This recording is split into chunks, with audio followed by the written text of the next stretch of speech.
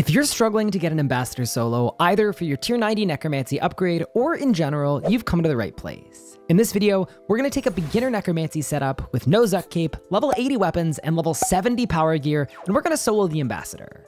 We're going to be limiting how many inputs are needed, and I'm going to take you through every single mechanic of the boss fight. And with a bit of practice, if you do it right, you'll end up with about a 5-minute long ambassador solo while barely having to even eat food. For this video, we're going to be using the tier 70 death dealer power gear. If you have the tank gear because you did the tank path, that will work completely fine as well. So I'll be using the hood as well as the boots, and then I've also got the top and the legs. The top I've got augmented with Invigorating 4 as well as Impatient 4, and the bottoms I've got augmented with Crackling 4, Relentless 3, as well as Biting 3. I'm also using an augmented tier 80 Death Guard with the Precise 6 perk on it, and an augmented Skull Lantern with the Eruptive 4 perk on it.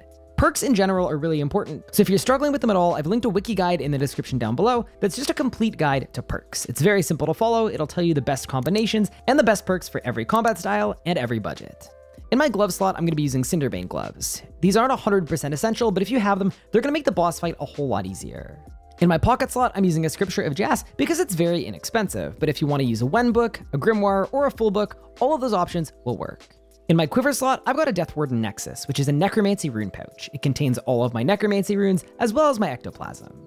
In my ring slot, I'm using Zorgoth's Soul Ring, because it's completely free and you get it as a reward from the Requiem for a Dragon quest. But if you want to use a Reaver ring, an Asylum Surgeon's ring, or a Ring of Death, all of those options work just fine too. In our amulet slot, we've got an Amulet of Souls, but if you've got an Essence of Finality, that's even better. And then in my cape slot, I'm going with my max cape, because we're not using a Zuck cape in this video. But if you have a Zuck cape, absolutely bring it and it will help you out quite a bit. Next up, let's look at the invent. We're starting this off with some kind of overload, and then some form of adrenaline potion. After that, I've got a couple prayer restoring potions, and then I've got my enhanced Excalibur, which I can right click and activate for a heal once every 5 minutes. After that, and this one is very important, I'm using Weapon Poison +++. This is going to work really well with the Cinderbane gloves, and it's going to lead to a lot of bonus damage without having to put in any effort. Underneath the Weapon Poison, I've got Vulnerability Bombs. You can throw these on your target once per minute, and they'll provide a 10% increase in damage, which for the amount of effort this is absolutely huge. For familiars, we've got 2 options here. The best option overall would be a Blood Reaver with scrolls, but because it's pretty expensive, in this video, I'm actually going to be using a Hellhound, because the method works just fine with a Hellhound, and it's quite a bit cheaper because you don't need any scrolls. Either way though, both of those familiars take damage and have HP bars, so because of that, in our rune pouches, we're going to have blood runes, astral runes, and soul runes so that we can cast Prism of Restoration, which is by far the easiest way to make sure that your familiar never dies on you.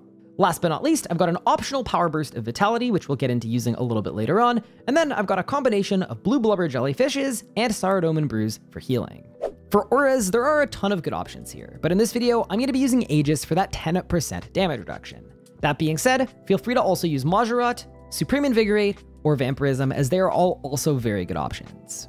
Now let's talk about how we're going to be dealing damage to the boss. If you're experienced in Necromancy DPS and you want to do your own thing, feel free to do exactly that. But if you're struggling or you're a little newer to the Necromancy combat style, feel free to copy this exact Revolution bar. All this Revo bar is going to do is it's going to make sure that your conjures are always healthy, and it's just going to continually build you stacks throughout the entire boss fight. And then as far as the part that you actually have to do, whenever you've got 6 or more Necrosis stacks, you can use Finger of Death. And whenever you have 3 souls, you'll be casting Volley of Souls. Outside of that, if you want to cast Living Death, you are optionally allowed to do that, but if you don't want to worry about it, you don't have to. And the last things I'm going to mention with relation to your ability bar is you want to make sure that you have both Soul Strike as well as Bloat on your bar. There are specific points during the boss fight that we're going to be wanting to use these 2 abilities, but they're not going to be on the Revo bar. We're going to want to fire them off manually.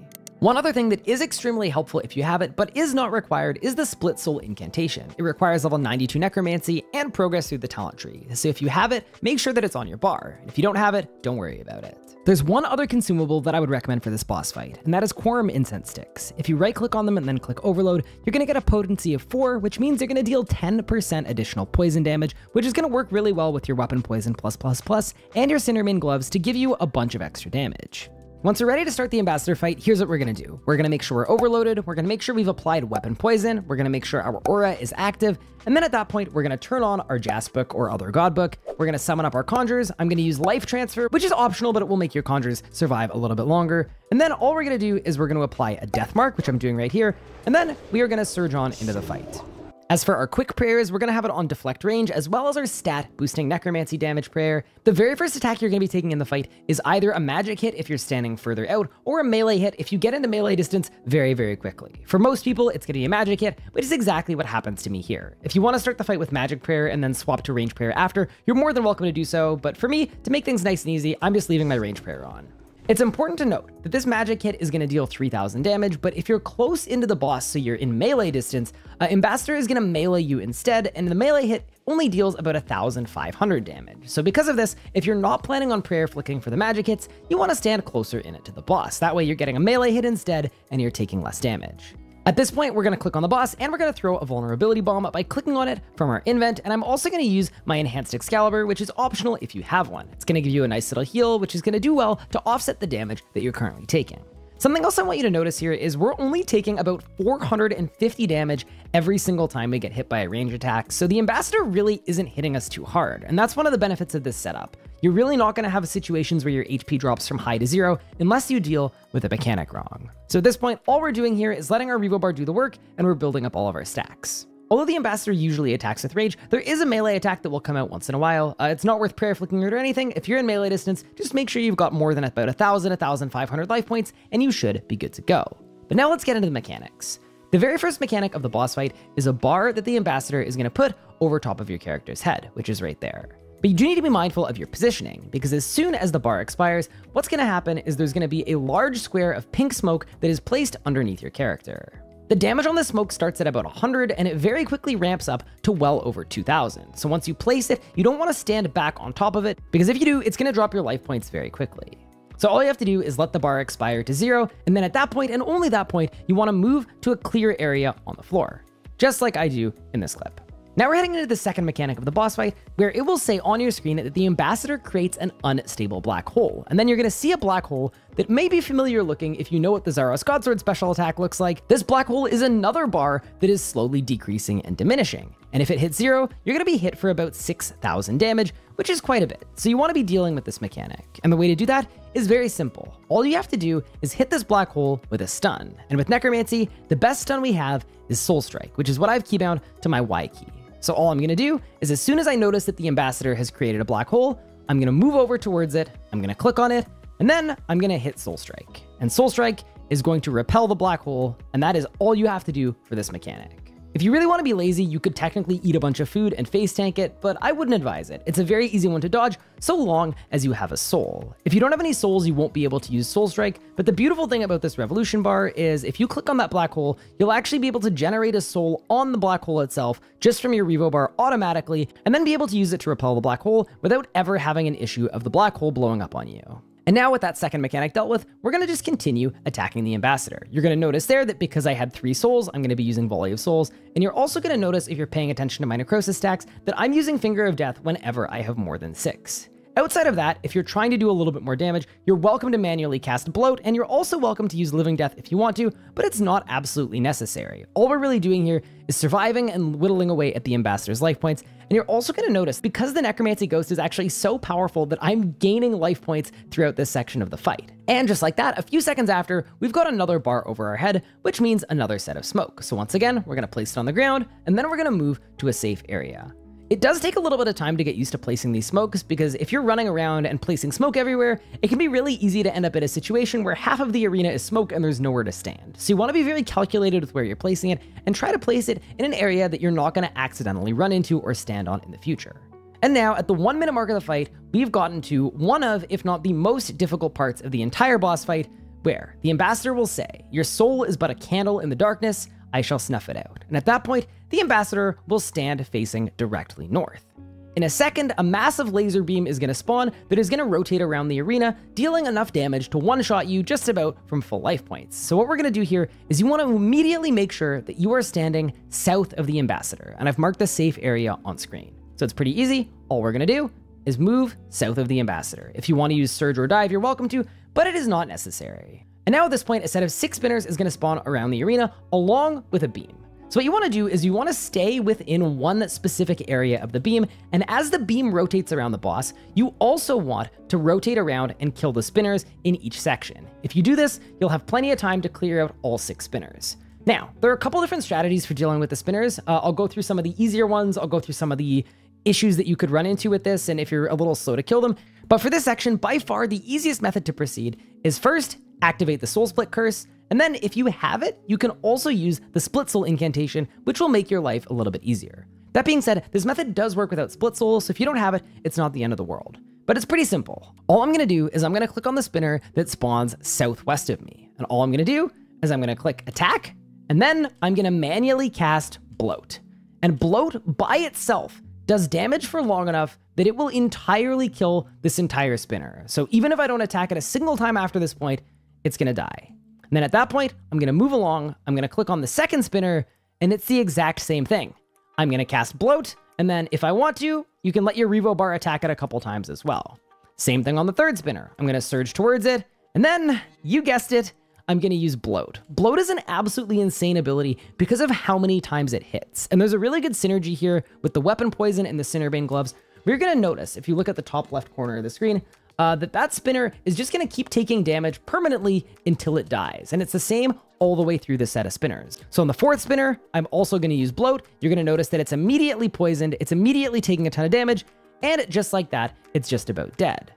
Something else I want to note here is for the last two spinners, Bloat will not have enough time to completely kill them, so you do likely want to use an ability or two or let your Revo bar take the wheel. I'm still going to lead with a Bloat, but this time around, I'm actually going to let my Revo bar do a couple attacks before moving on to the final spinner. Something that's also important to note here is this entire time your Revo bar has been building you stacks, so if you want to spend your stacks and use something like a Volley of Souls to one-shot the last spinner, you are more than welcome to. But in this instance, I'm going to elect to Bloat, and my Revo bar and just my basic abilities is enough to handle the rest. At this point, once you've cleared all the spinners, all we're going to be doing is continuing to avoid the beam until it despawns, which will be directly behind the ambassador. Something that's really important here as well is there is a bug where if you throw a vulnerability bomb under the ambassador currently, the beam will actually become invisible. It will still hit you and one-shot you. It will just be an invisible beam. So just a quick note is do not throw that vulnerability bomb until the beam despawns. But as soon as that beam is despawned, you're welcome to throw another vulnerability bomb onto the ambassador and continue attacking. At this point, it's exactly the same as phase 1, and it's going to stay this way until the boss reaches 550,000 life points. So we're really doing exactly the same thing that we did last time. Also not a bad time to check your overhead prayers, just to make sure that you're actually praying ranged if you switch to Soul Split for the spinners, which is something I would recommend doing. But other than that, mechanically, this is exactly identical to what it was before. The only thing that's really important to make sure we're doing is we don't want to stand on any of the smokes that we placed earlier on in the boss fight, and we just want to be mindful of where we're placing it. If you need to or you want to, feel free to move kind of further out to place your smokes in a larger area. But in general, the closer you're putting them to the ambassador, the less you're disrupting your DPS rotation, so it will generally result in a slightly smoother kill.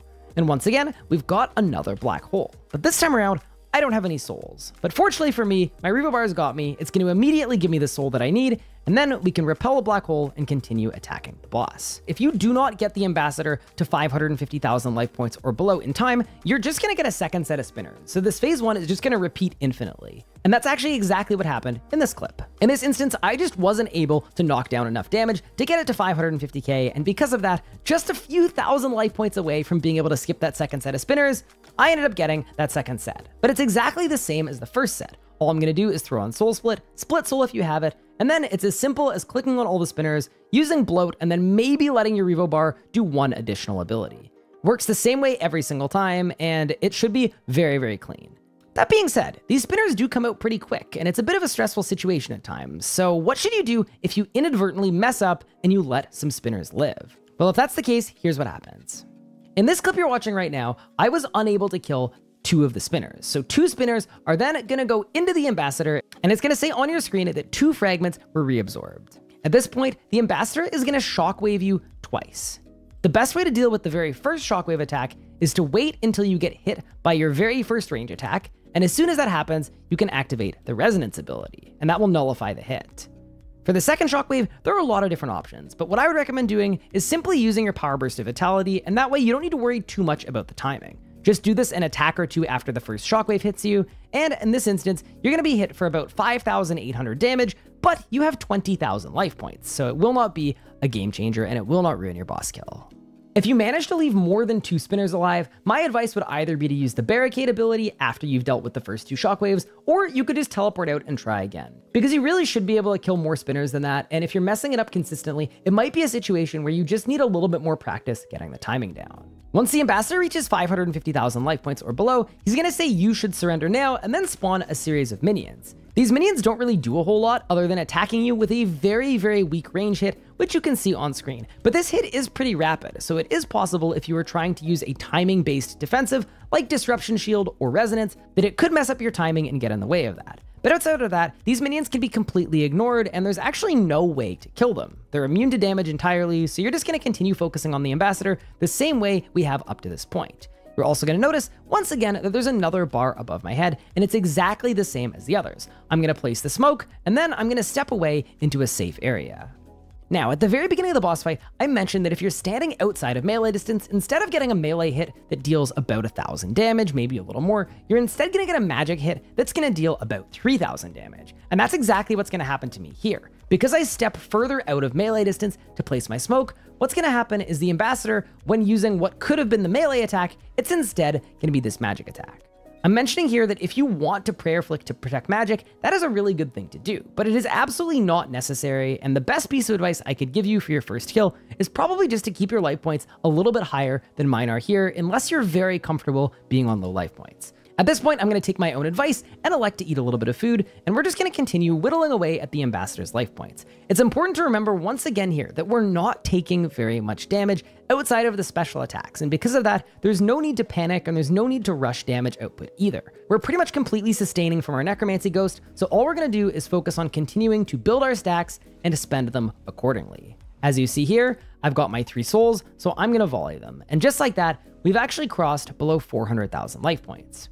Once you reach 400,000 life points, the ambassador is going to say, "You pathetic worm, you could have been magnificent." And at that point, Seiryu is actually going to arrive into the boss fight and heal you all the way to full life points. So at this point, it is actually tactically sound to intentionally try to be a little bit lower on life points, because the lower the life points you are, the bigger the heal you're going to get. That's absolutely not needed, and we have more food than we're going to need, but that is why I was low life points for that section of the fight. What will happen shortly after Seiryu heals you is Seiryu is actually going to fire breath the entire room and wipe out all the minions. And just like that, we're heading into the final and what some people consider the most difficult phase of the boss fight. In this final phase, a number of black hands are going to spawn around the arena, and a ton of white smoke is going to go into the ambassador and heal him for 2,500 HP each. Now that the smoke has been cleared, I'm going to move back into melee distance so that I'm taking melee hits instead of magic slams. And now let's talk about the mechanics of this final phase. The first thing you're going to notice here, and I've marked it on screen, is there's a black hand that's going to slam on the ground. Wherever the black hand slams the ground, smoke is going to come out of the hand and move towards the ambassador. The one thing that changes the color of the smoke from black to white is your own positioning. If you are in the line of the smoke, as I am in this instance, the black smoke is going to go towards my character, and what it's going to do is deal a very small amount of damage. But skipping a little bit forward here, if your character is not in between the smoke and the ambassador, the smoke is going to be white instead of black, and every time it hits the ambassador, it's going to heal him for 2,500 life points. There are kind of 2 ways of dealing with this. The first is that you could continually move around the room in a clockwise direction, moving around and blocking the smokes whenever possible. But especially for a first kill, this is actually not necessary, because just with your conjures alone and your Revo bar, you're actually going to deal more damage than the ambassador is able to heal. So alternatively, you can actually just stand in one spot and completely ignore the smoke mechanic.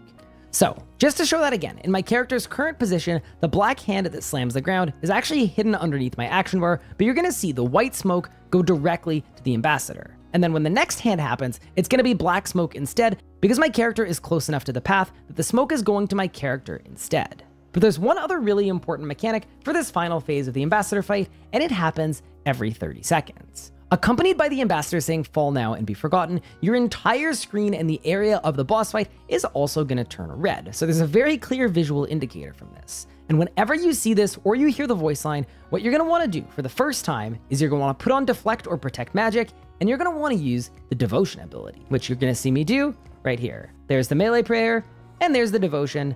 And just like that, my character is going to block the 6 magic hits that were launched towards my character. If you're unable to switch prayers here, you're going to take an absolute ton of damage. Every single magic hit should be over 3,000 HP, so it's very much preferred to put on that Mage Spray and use Devotion.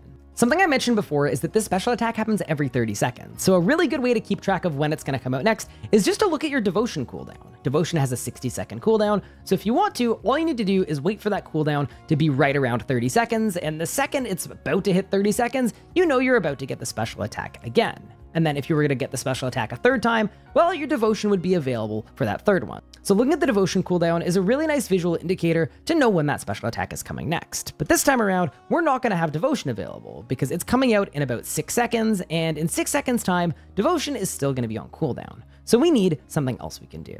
There are a number of different abilities you could use for this. If you really wanted to be a scaredy cat, you could use the Barricade ability, or you could even use something like Debilitate. But my far and away preferred method of dealing with it is to simply use the Reflect ability and then use a Power Burst of Vitality. What's going to happen here is not only am I not going to take enough damage to kill me or even take me to low life points, the Power Burst of Vitality is going to double my effective pool of life points, and this Reflect is going to deal an absolute ton of damage, as you can see on screen, back to the Ambassador. So this is a really good way to deal with the mechanic that actually helps you progress the fight and deal even more damage.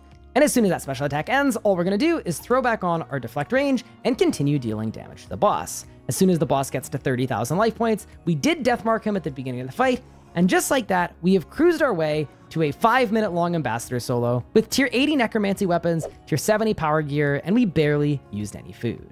And look at that last phase again. I just wanted to show you that you actually can progress through the fight if you want to completely ignore the Black Hand special. So in this case, I'm just letting Ambassador be healed over and over and over again. And although at times you're going to notice that Ambassador's life points are going to go up, in general, we're very effectively progressing through the fight. So you kind of need to decide how you want to do this here. My recommendation would be to try to move around when you're able to and when you're paying attention, but if you miss the heal and the smoke for a little bit, don't panic about it and don't worry about it too much, because you are still going to be able to deal positive damage to the boss, even with the slower tier setup. So anyway, that's your Ambassador kill. So hopefully this is helpful whether you're trying to do a Necromancy upgrade or you're potentially just trying to learn the boss and kill it for the first time ever. Unlike the previous talkthroughs where we've kept things really simple, I tried to include a couple other slightly more advanced tips just to make sure that there are some opportunities for advancement. But of course, do whatever you're comfortable with, and hopefully this is a really good starting point and a really good jumping off point for being able to kill the Ambassador and finish off those ED3 solos. So with that said, thank you all so much for watching, and I will see you again in the next one.